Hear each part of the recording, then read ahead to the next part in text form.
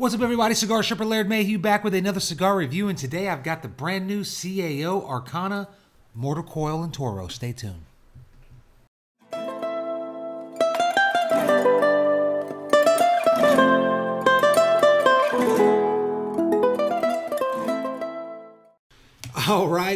All right. Welcome back to another installment here at Cigar Sherpa. I, of course, am your host, Laird Mayhew, and if this is your first time here, make sure you hit the subscribe button and hit the little bell and all the little bells and whistles that get you notified when we put out a review. If this is not your first time back, well, then, as always, welcome back to the channel. We appreciate the support.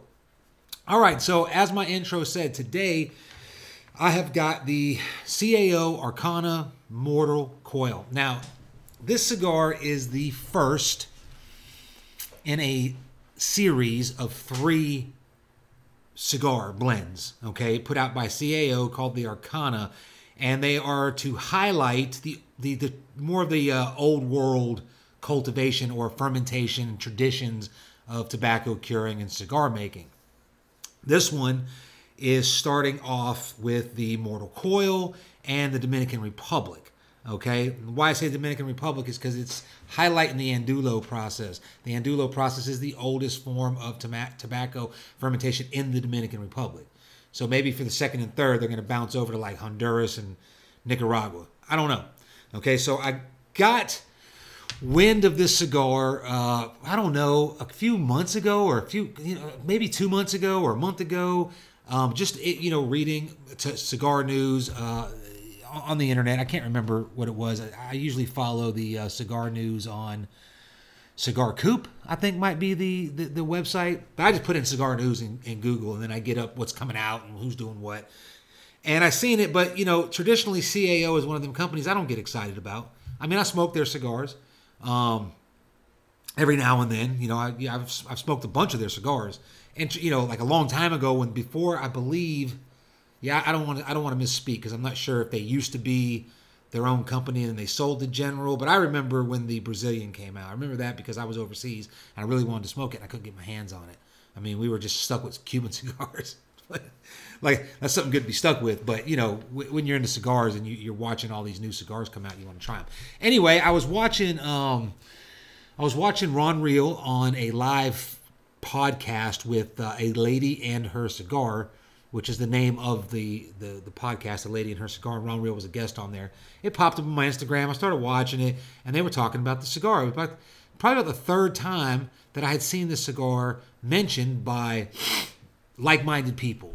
So usually when like-minded people start talking about a blend and they're really pumping it, like, this is good, this is great. I think Ron Real even said that this would be like a top 10 cigar for this year. Immediately, I want to try it. I'm interested. Okay, doesn't mean I'm going to automatically like it, but I'm definitely interested and I want to try it. So I went and started looking for it. Okay, it's a CAO. Everybody should have it. My local tobacconist has almost every CAO blend in there. So I walk in there. I'm like, hey, you got the new CAO? The Arcana, the Mortal Coil. No one knew what I was talking about. I mean, that was weird because I know it came out in the beginning of February. So I went to about 2 more retailers and asked them if they had it. Nobody had it. So eventually I went to the internet and I got it from Black Lion Luxuries. That's a website that sells cigars. They have a cigar month club and all that. Real easy. Went on there, ordered some. I don't even remember when I ordered them. It's posted on my Instagram when I did order it. I think I got these in about 3 days. So big ups. Came in a nice packaging. It came like in a tobacconist bag with the Humasmart pack in there. Like I said, it was only in the mail for like 3 days. Showed up in perfect condition, so I'm gonna go ahead and smoke it. I got it yesterday. So again, this is the Arcana Mortal Coil by CAO. It's got a first, I guess let's start with what the hell is Mortal Coil. Everybody's like, a lot of people thought that it was the like an extension of the Flathead series. It was all like cars and flatheads and gears and all this stuff, and it's not. Mortal Coil is actually an old expression of kind of like troubles in life. You know what I mean? Just like goings on in life. The Mortal Coil is once said or once stated. I read when I was looking it up that to shake off the mortal coil of life is to die. So you can draw your own conclusions there on what that means. It's okay. So again, this one is celebrating or highlighting the andullo process, which is a method of taking the tobacco leaves and wrapping them in the palm leaves of the yagua, however you want to pronounce that, and then wrapping it with twine and tightening it down and pressing it, and then fermenting the tobacco that way rather than in the burlap pilones. And then they're usually like moved around and separate, repositioned throughout the process. And I believe I read somewhere they actually used to bury these in the ground and just let them ferment. I'm not sure about that, so you might want to fact check that, since they fact check everything nowadays. It's got a Connecticut broadleaf wrapper. It's got a Connecticut shade binder, which is weird because I think what did I smoke the other day that had that? And I was like, oh, I never had that, but I did in the CAO Bones. What cigar was that, y'all? I just reviewed it. Maybe the last one I did. It'll come to me. Anyway, it's got Dominican andullo fillers, along with, let's see here, it's got a lot of stuff going on with this cigar. It's got Honduran and Nicaraguan and Dominican piloto, along with that Dominican andullo. So the Dominican andullo is what's going to be highlighted in this. It's a beautiful cigar. It's rustic, like, Connecticut broadleaf. It's kind of lumpy. It's got a really cool band on it. And the band looks like, I don't want to take it off yet, but it's a long band. I'm going to take it off soon, but it looks like it actually coils around the cigar. It's got a triple cap, tight visible seams, got a slight oily sheen to it, just slight. You can see that. Got a nice feel. The smell on this thing is what jumped out at me initially, because the first thing I do when I pick up a cigar is I smell the foot of it. And it's got like this sweet, raisiny, almost maybe even raspberry. I mean, it's like a sweet dried fruit, but it's very pungent. And you almost forget to even smell the wrapper. And the wrapper is kind of like more of the same. It's just a little bit more muted. And it literally smells like a chocolate-covered dried fruit, like maybe a chocolate-covered pomegranate. I'm not saying pomegranate stands out, but you get those little candies that are chocolate-covered dried fruits. It's very, very, very good smell. I'm actually going to have to cold draw this one, or I'm going to cold draw. I'm going to let you know what the cold draw was. I ain't going to do it right now. But anyway, I'm going to give this thing a cut and light and come back and tell you what I think about it. Stay tuned. All right, so I never do a cold draw, or I do cold draw a cigar, but I don't never review it. I don't add it in my review. And I've been noticing here on Facebook, on YouTube, some of the cigar reviewers are especially Mr. Lee Mack, with the Stop the Cold Draw campaign. I don't know what that means. I never really did it. I think it's more of an inside joke, but I had to turn the camera on and tell you about this cold draw.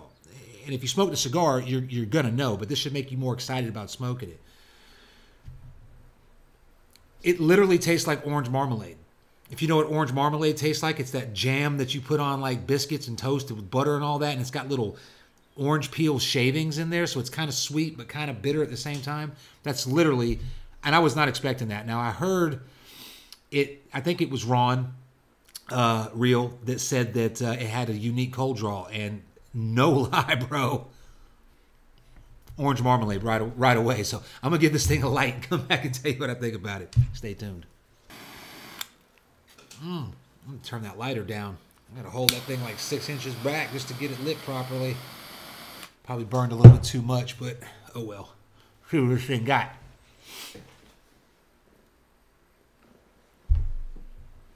Medium firm draw. It's a little firm, but not enough to be like restricting. And it's got some black pepper on the retrohale. Whew, man.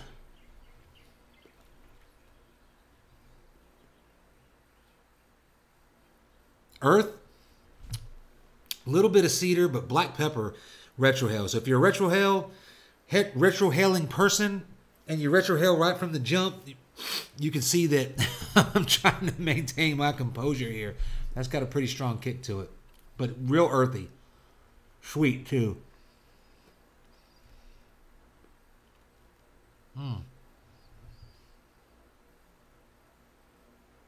Smoke is already like an oily texture.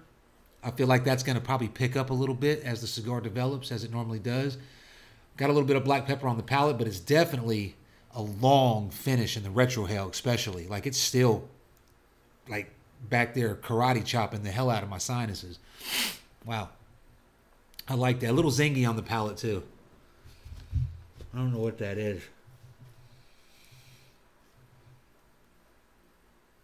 There we go. Okay. Now we're starting to get a little bit of that dried fruit that you were getting on the smell of the foot. It's starting to creep in. But I'm going to let this thing develop and come back and tell you what I think about it. Stay tuned. All right, all right. We are well into the first third. Things burning really nice. It's got a nice, you know, semi-tight white ash. Perfect draw. Did I mention this was a Toro and they only made it in one size? I think in that whole rambling in the beginning, there's just a lot of information on this cigar that I feel like you would want to know, you know, about the history of it and how it's done. I ran for 5 minutes. I mentioned it's a 6.18 or 6.12 by 50 ring gauge, and it's a Toro. So far, I'm telling you what, I'm having a difficult time narrowing down the flavor profiles that I'm getting. It's definitely, just as a basic standard profile, it's definitely very woody and it's very earthy, okay? But it's not any type of wood that I can pinpoint. It's not cedar. It's maybe more oak than anything, but it just doesn't stand out as oak to me. It just stands out as wood.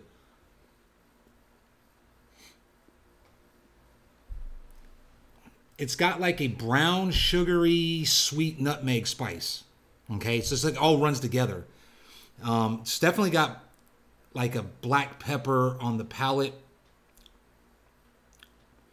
and in the retrohale for sure. But on the palate, like the finish is tingly a little bit, almost like, I can't pinpoint it. And then that sweetness in there is maybe, it's like a fruity sweetness that sometimes reminds me of that initial smell that I got of that orange peel marmalade stuff. But I think that may be mental. Like that's what I smelled. So now I can't pinpoint that taste that I'm getting. So I'm just leaning towards that. But it's definitely got like a tangerine-y, orangey, spicy. I don't know. I can't pinpoint it. It's really throwing me for a loop. With that woodiness, it tastes unlike any cigar that I've ever smoked before. I can't say, well, it's similar to this cigar.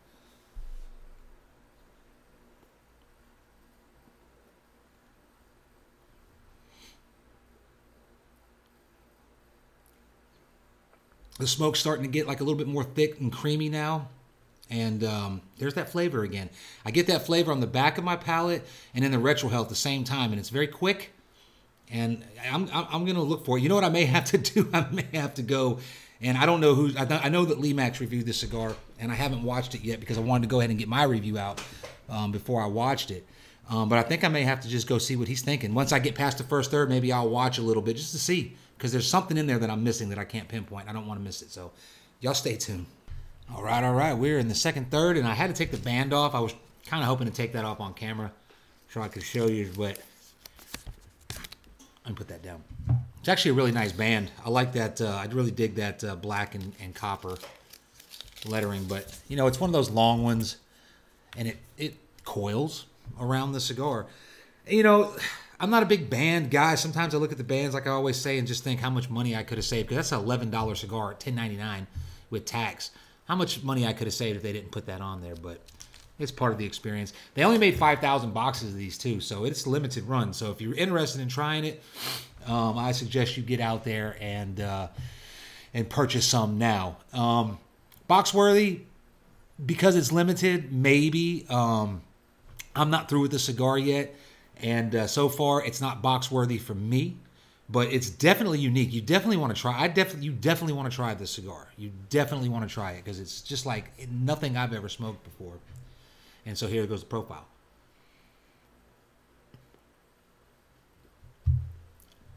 Not a whole lot has changed. The black pepper is now more like a red pepper. Okay, you don't taste the black pepper on the palate. You don't really taste it in the retrohale, but you do get that red pepper burn, and it does leave like a nice little tingling sensation on the palate in the finish. It's still earthy. It's still woody. The wood is now more, I'm associating it more with an oak wood now, but it's mixed in with that earthiness. There is that dried fruit. Okay, the dried fruit is like a raisiny, but more like a plum to me. That's what comes to mind, like a dried plum. The spice on this is still nutmeg. It's like a brown sugary nutmeg. That's what I'm going with. That's what I wrote down. That's what it reminds me of, like a brown sugary nutmeg spice.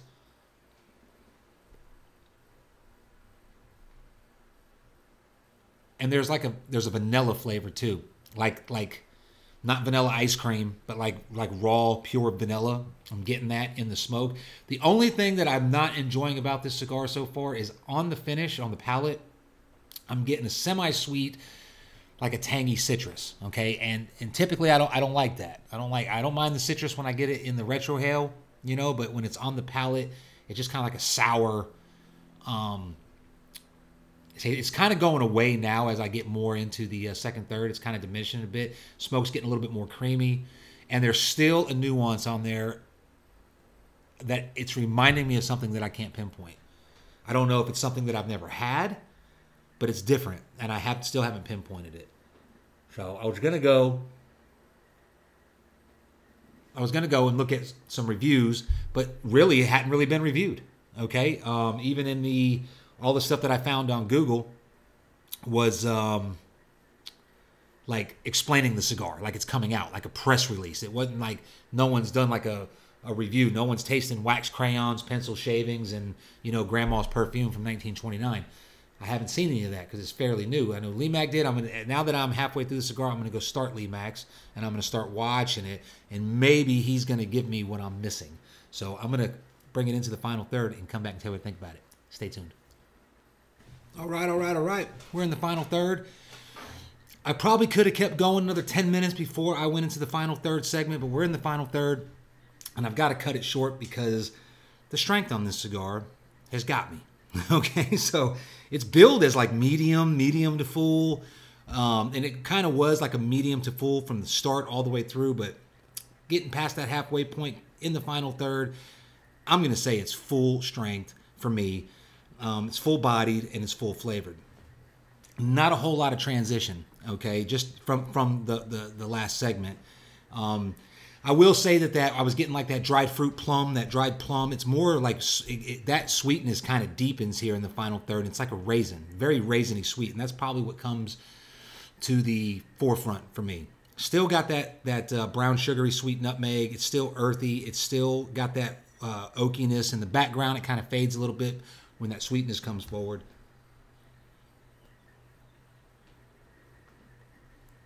Black pepper is back. Okay, black pepper is back on the retrohale with a red pepper finish. Okay, so vanilla, creamy smoke. It's got a pretty long finish. Okay, but it's not a very strong finish. It's an oily finish, and you can set the cigar down in, like, I think the longest I've gone without taking a puff or a drag on the cigar was about 2 minutes when I had to go inside and refill my coffee cup. But I could still taste it. And it's kind of like a breadiness, toasty breadiness right there on the palate that just kind of lingers with that sweetness. Still has a hint of that citrus on the finish, and that's what I don't like about the cigar. That's the only thing that I don't like about it.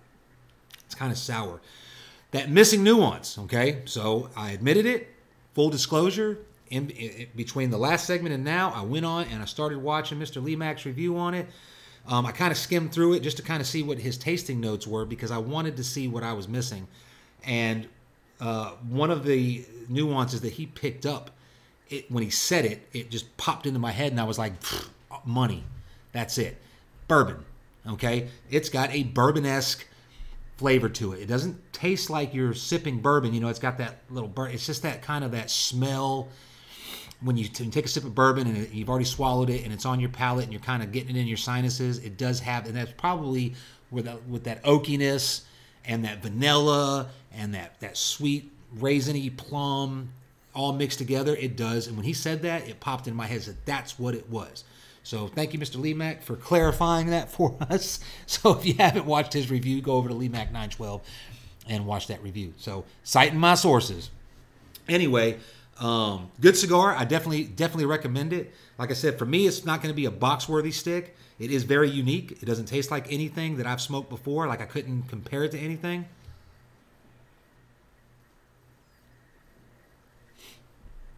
But it's a powerhouse. It's a powerhouse. It could be, you know, I got some things going on this afternoon and this evening. So I had to go ahead and knock out the review. So it's about 10 o'clock in the morning. Well, it's about 11 o'clock now. I've been smoking this thing for an hour. That's another thing. Very slow burning cigar. Very well made cigar. And so again, let me just recap. It's the Mortal Coil. Of course, it's got a Connecticut broadleaf wrapper, Connecticut shade binder. It's got the andullo Dominican filler, and I went over that in the first segment of what andullo meant. It's got Honduran, Nicaraguan, and Dominican piloto fillers in it. It's a Toro, so basically it's 6 by 50. I know it was like 6.12 or 6.18, whatever it was. Full body, full flavored, good cigar. Definitely recommend you go out and try it. I got mine from Black Lion Luxuries because I couldn't find them in my shop. So that's the only place that I can tell you where to go get them online. So Cigar Sherpa, Laird Mayhew, reminding you to be polite to everybody that you meet, but always have a backup plan in case things go south. And I'm out.